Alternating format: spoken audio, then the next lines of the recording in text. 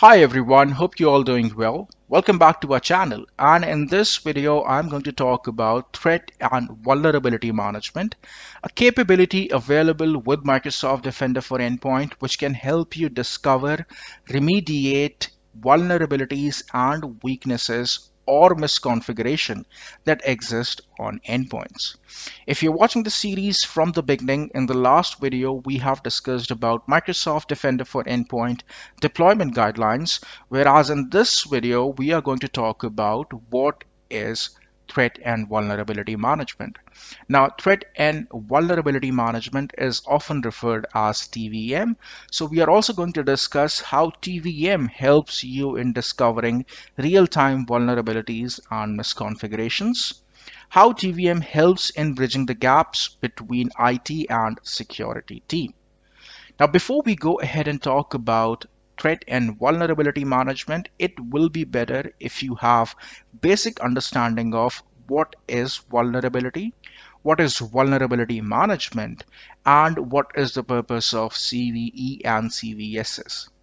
There are already 4 different videos which I have created, and I will be adding the link in the description. If possible, please go ahead and watch them, and I can ensure you will have a better understanding of how exactly vulnerability management process works in a nutshell.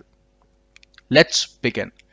Threat and vulnerability management is one of the services offered by Microsoft Defender for Endpoint, and it is the first pillar of the entire stack.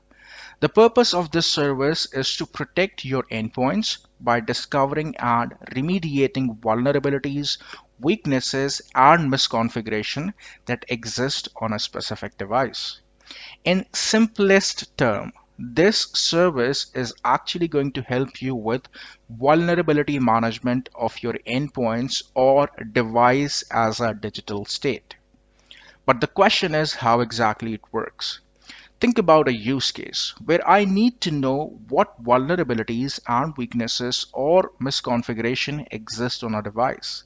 In this case, I must capture some data from the device, likewise list of softwares, OS version, or some hardware detail.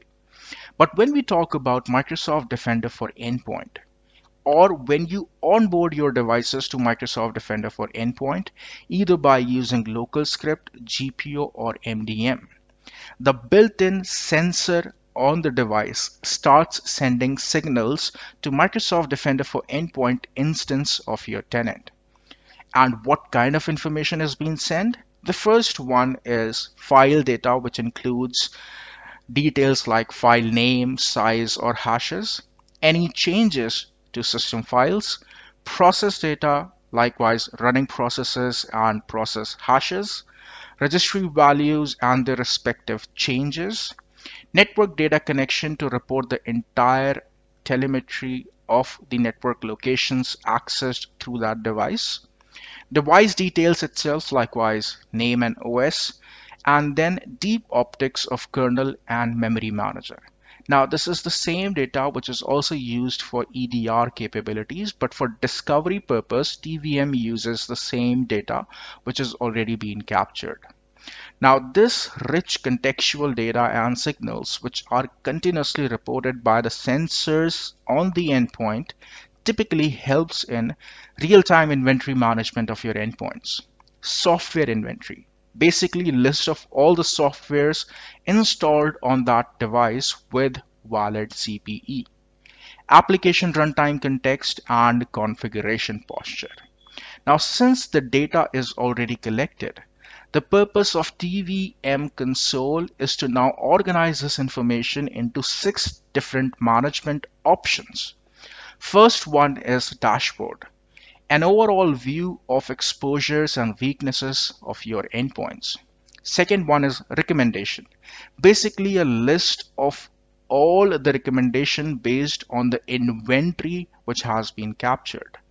The third one is remediation actions. This section helps you in creating a task for your IT team which is visible in Endpoint Manager console. And this is the step that helps you bridge the gap between IT and security team.